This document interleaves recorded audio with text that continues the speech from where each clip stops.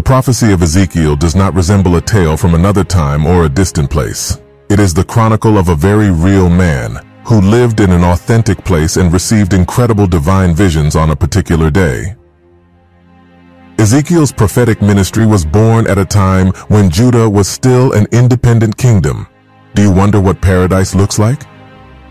It would be a unique experience to cross the threshold of God's throne room and observe the activities taking place there. The Lord's message was expressly conveyed to the priest Ezekiel. Not only was this word delivered to him, but it was done in a remarkable way. The name Ezekiel can be translated as the strength of God. Ezekiel 1:4. And I looked, and behold, a whirlwind came out of the north, a great cloud, and a fire enfolding itself, and a brightness was about it, and out of the midst thereof as the color of amber, out of the midst of the fire. In the beginning, Ezekiel noticed a furious whirlwind coming from the north, before seeing 4 living creatures, each with 4 faces: lion, ox, eagle, man, 4 wings, straight feet, and hands hidden under their wings. Each creature embodies the attributes of God manifested in creation: His majesty, His power, His velocity, and His wisdom. The Lord, resplendent in glory, sat above the expanse. Near each living creature was a wheel, or more precisely, a wheel within another wheel. This dazzling vision of the glory of God marked Ezekiel's entry into his prophetic ministry. We discern similarities with John in Revelation. However, comparatively, Ezekiel provides a much more detailed description of the 4 living creatures. Ezekiel 1:5-9. Also out of the midst thereof came the likeness of 4 living creatures, and this was their appearance. They had the likeness of a man, and everyone had 4 faces, and everyone had 4 wings, and their feet were straight feet, and the sole of their feet was like the sole of a calf's foot, and they sparkled like the color of burnished brass. And they had the hands of a man under their wings on their 4 sides, and they 4 had their faces and their wings. Their wings were joined one to another. They turned not when they went everyone straight forward. You can also find these 4 living creatures in Revelation 4:6-9. And before the throne there was a sea of glass like unto crystal, and in the midst of the throne, and round about the throne, were 4 beasts full of eyes before and behind. And the first beast was like a lion, and the second beast like a calf, and the third beast had a face as a man, and the 4th beast was like a flying eagle. And the 4 beasts had each of them 6 wings about him, and they were full of eyes within. And they rest not day and night, saying, Holy, holy, holy, Lord God Almighty, which was and is to come. And when those beasts give glory and honor and thanks to him that sat on the throne, who liveth forever and ever. No evidence suggests that these beings are allegorical figures in the text that depicts them. On the contrary, they are presented as concrete beings.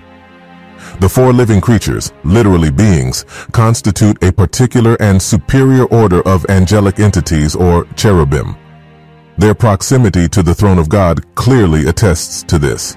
Ezekiel 1:12-20 suggests that they are constantly moving around the throne. Ezekiel 1:12-20. And they went everyone straight forward. Whither the Spirit was to go, they went, and they turned not when they went. As for the likeness of the living creatures, their appearance was like burning coals of fire, and like the appearance of lamps. It went up and down among the living creatures. And the fire was bright, and out of the fire went forth lightning. And the living creatures ran and returned as the appearance of a flash of lightning. Now as I beheld the living creatures, behold, one wheel upon the earth by the living creatures, with his 4 faces. The appearance of the wheels and their work was like unto the color of a beryl, and they 4 had one likeness, and their appearance and their work was as it were a wheel in the middle of a wheel. When they went upon their 4 sides, and they turned not when they went. As for their rings, they were so high that they were dreadful, and their rings were full of eyes round about them 4. And when the living creatures went, the wheels went by them. And when the living creatures were lifted up from the earth, the wheels were lifted up. Whithersoever the Spirit was to go, they went. Thither was their spirit to go. And the wheels were lifted up over against them, for the spirit of the living creature was in the wheels. Revelation 5:6-14 describes the roles or responsibilities of these four living creatures. They prostrate themselves before the Lamb, who is Jesus Christ, and pay him the same homage as to the Father, thus attesting to the divinity of Jesus Christ. Revelation 5, verses 6 to 9. And I beheld, and lo, in the midst of the throne and of the four beasts, and in the midst of the elders, stood a lamb as it had been slain, having 7 horns and 7 eyes, which are the 7 spirits of God sent forth into all the earth. And he came and took the book out of the right hand of him that sat upon the throne. And when he had taken the book, the 4 beasts and 24 elders fell down before the Lamb, having every one of them harps, and golden vials full of odors, which are the prayers of saints. And they sung a new song, saying, Thou art worthy to take the book, and to open the seals thereof. For thou wast slain, and hast redeemed us to God by thy blood out of every kindred and tongue and people and nation. They hold harps and golden bowls full of incense, representing the prayers of the saints, and are surrounded by 24 elders. In the Old Testament, harps are frequently associated with worship. They are also linked to prophecy. The purpose of the 4 living creatures is to proclaim the holiness of God and to encourage his worship and adoration. Moreover, these 4 beings play a role in the execution of God's judgment in one way or another. They represent a high order of angels whose main role is worship. Revelation 19, 4. And the 24 elders and the 4 beasts fell down and worshipped God that sat on the throne, saying, Amen, Alleluia. Later, Ezekiel identified these extraordinary beings as cherubim, those angels who surround God and possess particular power and glory. Before his fall, Satan was one of the cherubim that covered God's throne. Ezekiel 28, 14 to 16. Thou art the anointed cherub that covereth, and I have set thee so. Thou wast upon the holy mountain of God. Thou hast walked up and down in the midst of the stones of fire. Thou wast perfect in thy ways from the day that thou wast created, till iniquity was found in thee. By the multitude of thy merchandise they have filled the midst of thee with violence, and thou hast sinned. Therefore I will cast thee as profane out of the mountain of God, and I will destroy thee, O covering cherub, from the midst of the stones of fire. Just as the Ark of the Covenant symbolized God's presence among Israel, Yahweh was sometimes referred to as the one who dwells between the cherubim. 1 Samuel 4, 4. So the people sent to Shiloh that they might bring from thence the Ark of the Covenant of the Lord of hosts, which dwelleth between the cherubims. And the 2 sons of Eli, Hophni and Phinehas, were there with the Ark of the Covenant of God. Ezekiel 1, verses 10 to 14, depicts the appearance of these living beings. In John's heavenly vision, they appear as 4 distinct creatures, each having one of the 4 faces mentioned earlier. Throughout history, Bible scholars or researchers in general, as well as artists, have been inspired by these 4 different faces. Exodus 13, 21 to 22. And the Lord went before them by day in a pillar of a cloud, to lead them the way, and by night in a pillar of fire, to give them light, to go by day and night. He took not away the pillar of the cloud by day, nor the pillar of fire by night, from before the people. A devouring fire that consumes itself recalls Moses' burning bush, which burns without ever being consumed. We read, a brilliant light surrounded it and radiated from within it. This brilliant brightness is the expression of divine glory. The 4 unique beings stood out within this whirlwind, representing the presence of God. Later, Ezekiel identifies these magnificent creatures as cherubim in Ezekiel 10, 8 to 15. These are angels of unmatched power and glory who surround God.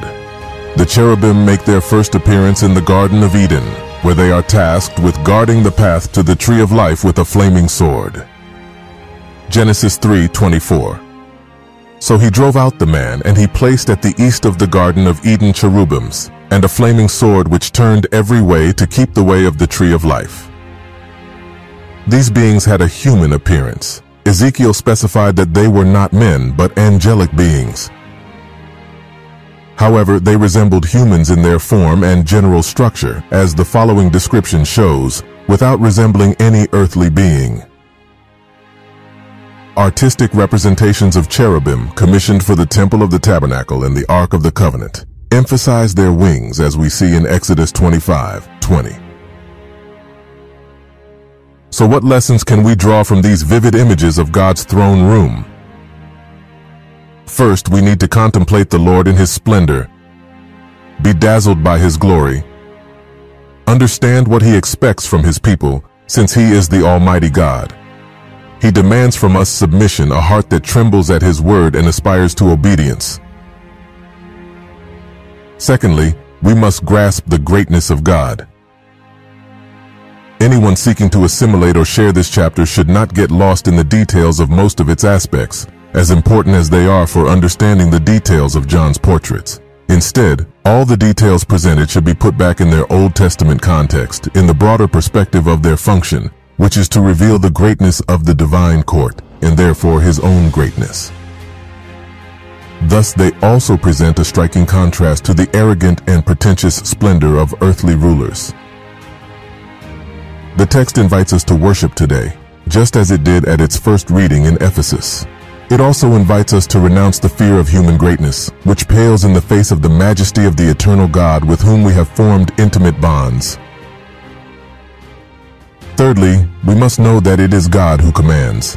Chapters 4 and 5 describe God's judgment on the world. They immerse us in a heavenly perspective and remind us who is in power here on earth. We must worship God as He deserves, and allow Him to make us live the experiences He deems appropriate.